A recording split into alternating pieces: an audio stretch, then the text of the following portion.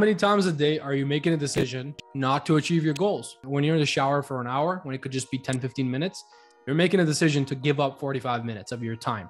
And you're young, so you won't know this right now, but time is flying by.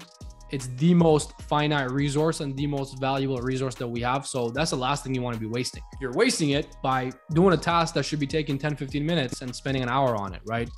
That time could have been spent doing other things. So those are the micro decisions I'm talking about, right? And when it comes to procrastination, there's good news and bad news when it comes to procrastination, okay? The bad news is it's going to be on you to make the change. As my first mentor, Jim Rohn, used to say, for things to change, you have to change.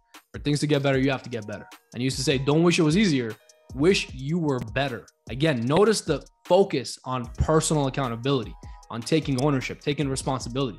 It's up to you and it's on you, and you're the one who needs to get better for external circumstances to get better, right? It's going to be on you. I would also look at that as good news, but that's just me. I'm a little bit crazy. For most people, that's the bad news, the fact that it's on you. The good news is there's a cure. There's a solution to procrastination. And I've given this to you before, but I'll give it to you again. Part one of that solution to procrastination is having the right information. So the right guidance, the right information, the right mentorship, which you have. We're on this call together. You already have that.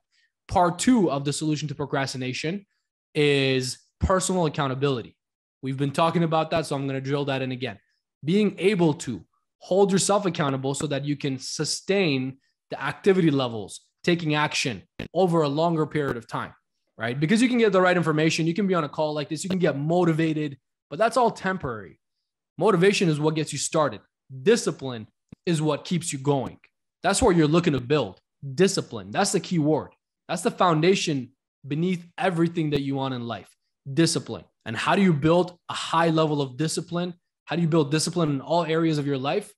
By holding yourself accountable without having anybody else needing to hold you accountable. By not compromising on small decisions.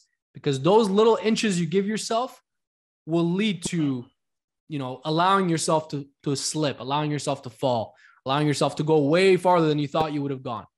Whereas if you don't give an inch, every little decision, you stay on the path, you stick to your disciplines, you keep your word to yourself, even when those opportunities present themselves, right? That will allow you to build your discipline and continue to reinforce the discipline to a point where that discipline has now become indestructible.